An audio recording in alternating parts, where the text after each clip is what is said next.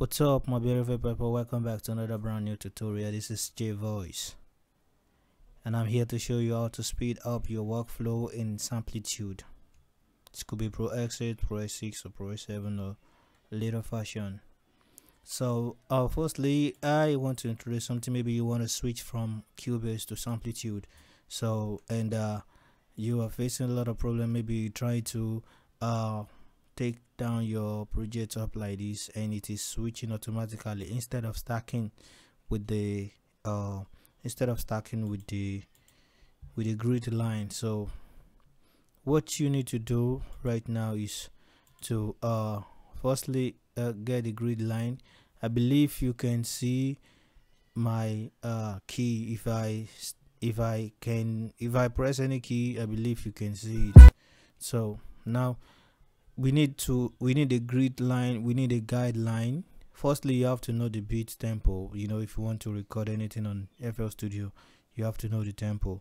So for you to know the tempo of the beat you're working on, first thing you need to do is to right click and go down to remix manager, or sorry, remix agent. So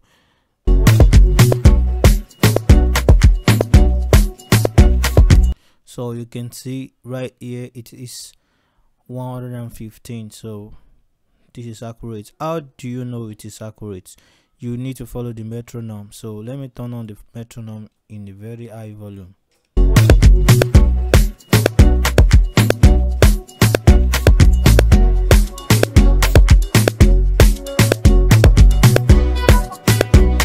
can see it is matching. So let me reduce the metronome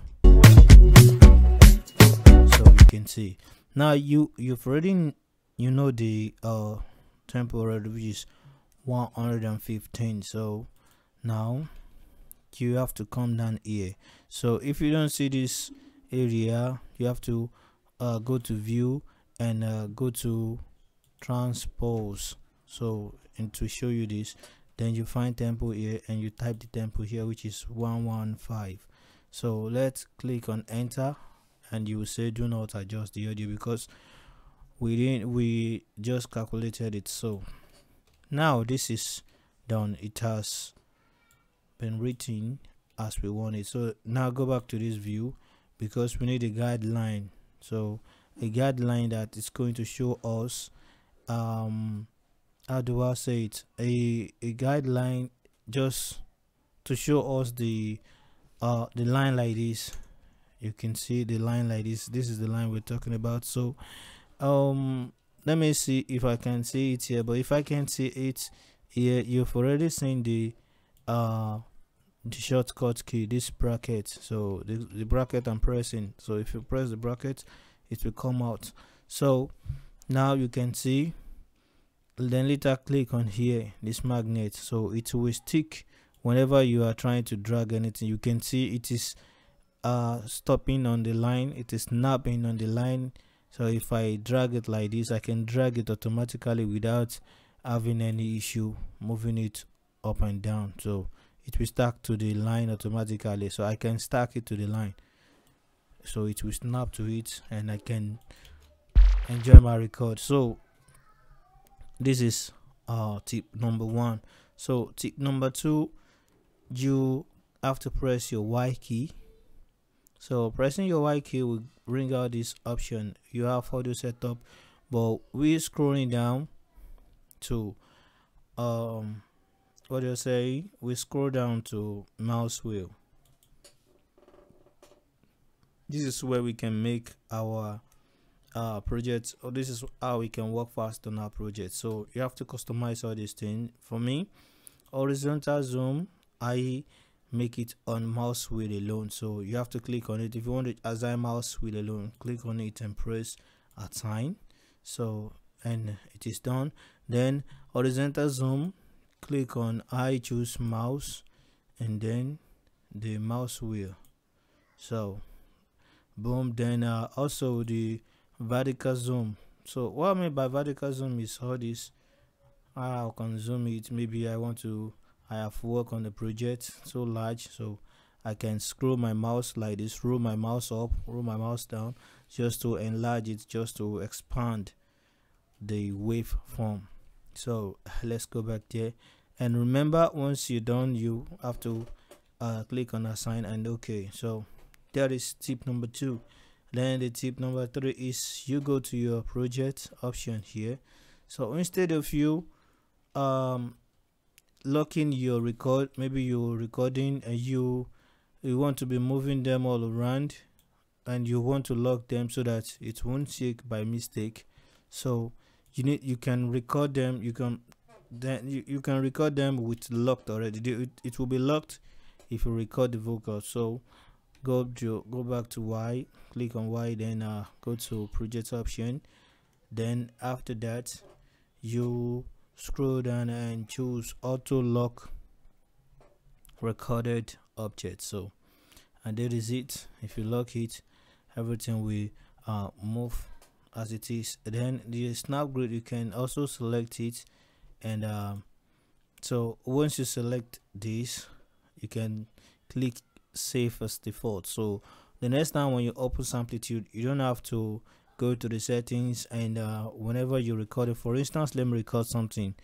1 2 what I do is what I do. So 1 2 recording. You can see it is already locked, so I can move it and it will 1 2 recording. You can see everything is 1 2 recording. You can see everything is working fine.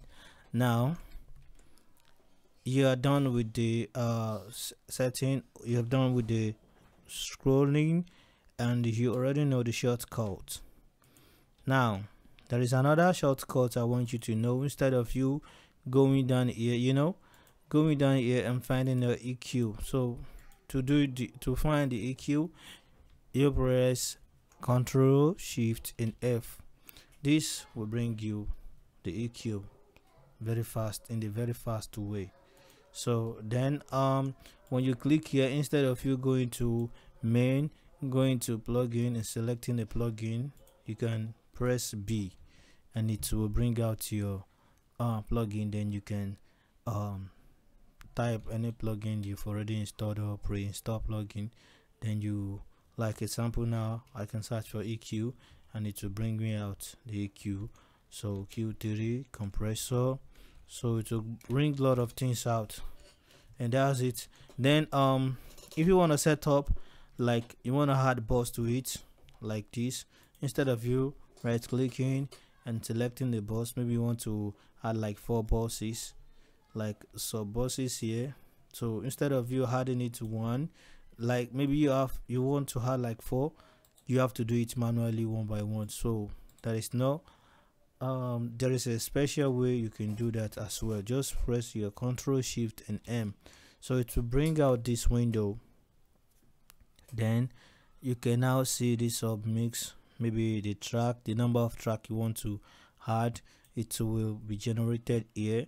And then the sub mix you want to have, this is, I already have 2 here and this is 2, and all the things are here. So if I make this thing 3 now, you can see this is only FX channel punch. You will see the bus 3 at the bottom now, you can see now. So and if I had anything here like 6, so you can see this is track 5, which is for the normal tracks. So if I click it, you can see there is another track here, so new track, which it is very useful for us to do when we need it.